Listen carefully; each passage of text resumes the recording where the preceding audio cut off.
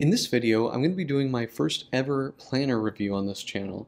It's going to be a review of the Papierniczeni Klasyk Undated Planner. I'll go over the specs, I'll do a paper test, and I'll tell you what I like and don't like about this planner coming up.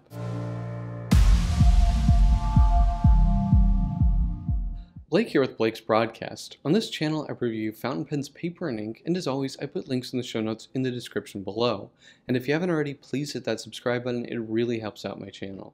Alright, let's get on with the review. So this is the Papierniczeni Klasyk Planner. These I do carry at thepapermind.com, and Blake's Broadcast viewers and subscribers can get 10% off with code BB10 at checkout. This is a brand from Poland that I really like. They make these by hand in their studio in Krakow. They're really good quality. They use good quality paper. All the components in them are really nice. And I've been wanting to add a planner, to my store for a while. I would someday love to design my own, but until then, I think these are really excellent. So let's go through them. These are undated planners, so you can use them, start them at any time of the year, which is what I really like, because for me, I never time that perfectly. Just going through, we have this slipcase here, belly band, which has some Polish on here and then English, so 160 pages. We have a paperboard cover, a soft cloth spine, which opens flat, and it's crafted in Poland. You can see planner on the side here, and crafted in Poland by Papierniczeni. So let's take this off. So if we take that out. So opening this up, we have a paste down in the front and a place for your name or whatever, the year. And then we go into sort of like the monthly pages. We have the whole year on 2 pages here, so you get 12 months. So you can just really, highlight kind of important events or trips here. And then you have a normal month on 2 pages here, so a month spread like a normal calendar. And I believe we actually get 13 here, so again, if you start in the middle of the month, you're going to have enough space. It's not really an issue. And from there, we have the weekly spread, which is the main portion of this notebook. There are, I believe, around 54. There's a couple more than 52 weeks. And we have a dot grid here, which is 5mm dot grid. And then below, we have sort of this blank space where you can draw or put notes, whatever you want. I used one of these quite a bit before I decided to carry one. And I really like this layout because I can see everything for the week all at once. And I find that, I can just highlight all of the really important stuff in the spread. And I typically like to put it on a stand on my desk. I use these before breakfast stands. These are made in the UK, and they really can hold the notebook up and, just have a very low footprint on my desk so I can just see, the whole week out in front of me. And then at the end, there's about 20 or so pages of the 5mm dot grid, which is just nice for extra notes, just a good place to put extra things. Now I'll switch to the one that I'm currently using here. We have a sort of rose gold colored ribbon bookmark, which matches the rose gold foil. Now, when we open this up, I will show the paper test that I did here.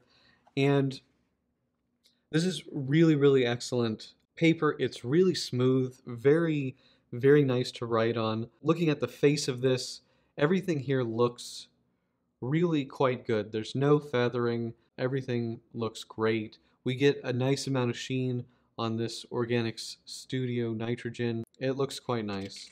Now, going to the back here, with that 6mm Pilot Parallel, the spots where it's overlapped a little bit, you can just see these kind of splotches here, came through a little bit. Now I did a double pass here and nothing came through.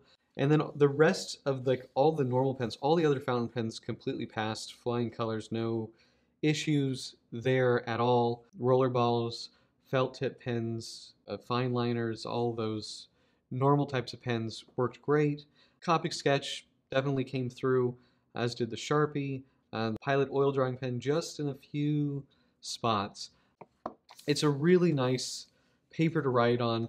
It's thick, so you don't have a lot of ghosting. You know, at 100 GSM, I think it works really well. It's not too heavy where it's overly thick, but it's thick enough where you get a good opacity in the paper. And in terms of the binding, you know, you can just see here, it's really flexible. The resistance is really just down to the paper. It's not the cover at all. It's, yeah, super, super flexible, and it lays really, really flat without really much effort at all. So that is the Undated Planner by Papierniczeni. So what are my pros and cons for the Papierniczeni Classic Undated Planner? Well, the biggest pro for me is definitely the build quality. I love all the haptics that you get with this ribbed cover here, the linen sort of tape on the spine here, and the super smooth 100 GSM paper. It's really good with fountain pens. The binding is super nice. It lays flat. It's stitched, 16-page signatures. Basically everything I want to see there. And just the overall aesthetic of this with the rose gold, comes in 6 really nice colors. There's a lot to like here. I also really like the layout.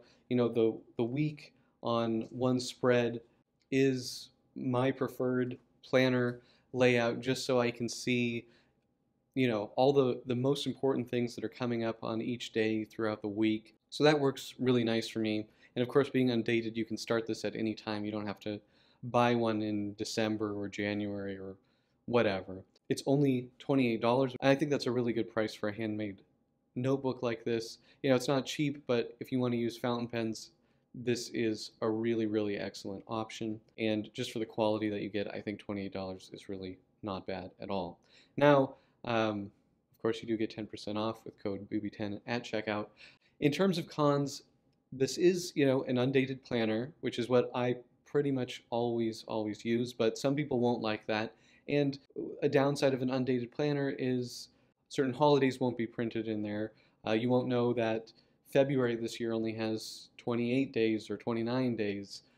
Small little things like that, but really this is a super awesome planner. I like that you have a full year here.